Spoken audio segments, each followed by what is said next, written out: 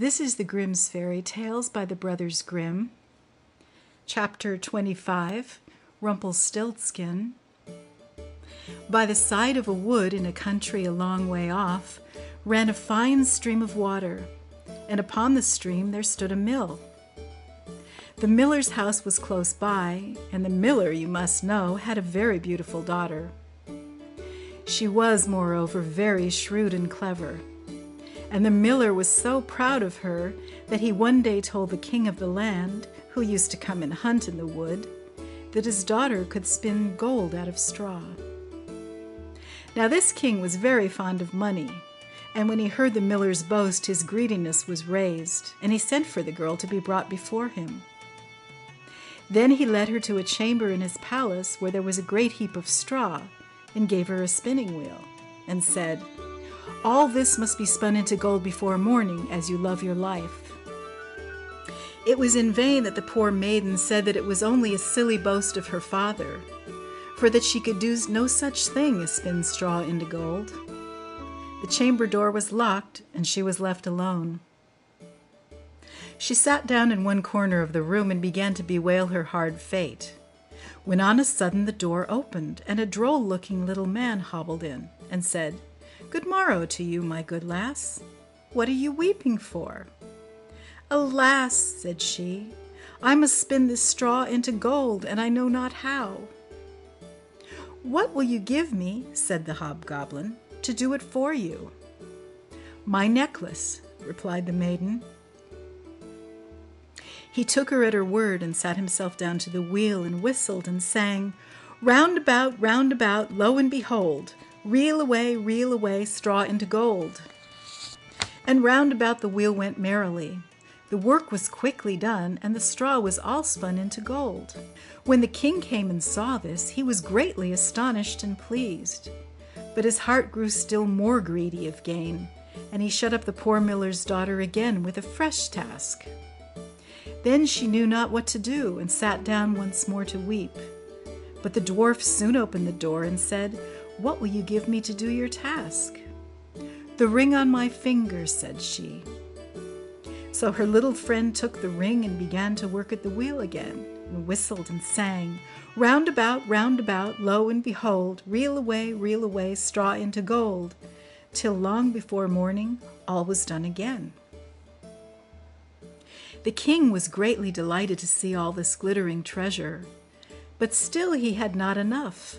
So he took the miller's daughter to a yet larger heap and said, "All this must be spun tonight, and if it is, you shall be my queen."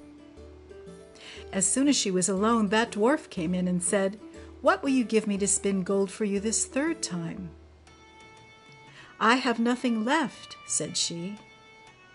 "Then say you will give me," said the little man, "the first little child that you may have when you are queen." "That may never be," thought the miller's daughter, and as she knew no other way to get her task done, she said she would do what he asked. Round went the wheel again to the old song, and the mannikin once more spun the heap into gold. The king came in the morning, and finding all he wanted, was forced to keep his word.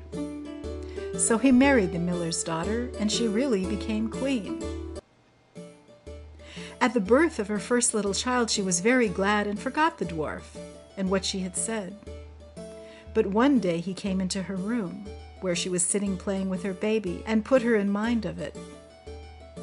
Then she grieved sorely at her misfortune, and said she would give him all the wealth of the kingdom if he would let her off, but in vain, till at last her tears softened him, and he said, "I will give you 3 days' grace, and if during that time you tell me my name, you shall keep your child."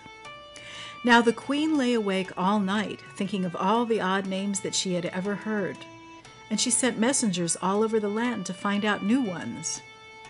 The next day the little man came, and she began with Timothy, Ichabod, Benjamin, Jeremiah, and all the names she could remember. But to all and each of them he said, "Madam, that is not my name." The second day she began with all the comical names she could hear of, Bandy-legs, Hunchback, Crookshanks, and so on. But the little gentleman said to every one of them, "Madam, that is not my name." The third day one of the messengers came back and said, "I have traveled 2 days without hearing of any other names. But yesterday, as I was climbing a high hill, among the trees of the forest where the fox and hare bid each other good night, I saw a little hut, and before the hut burnt a fire. And round about the fire a funny little dwarf was dancing upon one leg and singing, 'Merrily the feast I'll make. Today I'll brew, tomorrow bake. Merrily I'll dance and sing, for next day will a stranger bring. Little does my lady dream, Rumpelstiltskin is my name.'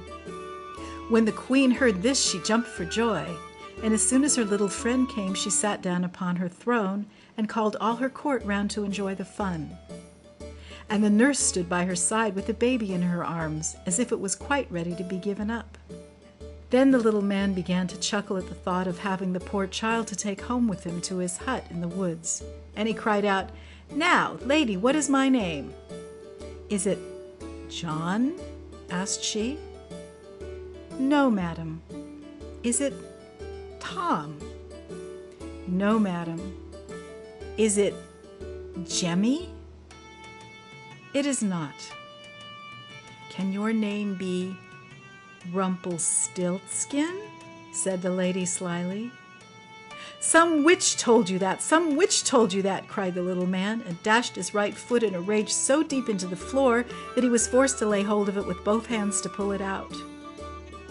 Then he made the best of his way off, while the nurse laughed and the baby crowed, and all the court jeered at him for having had so much trouble for nothing, and said, 'We wish you a very good morning and a merry feast, Mr. Rumpelstiltskin.'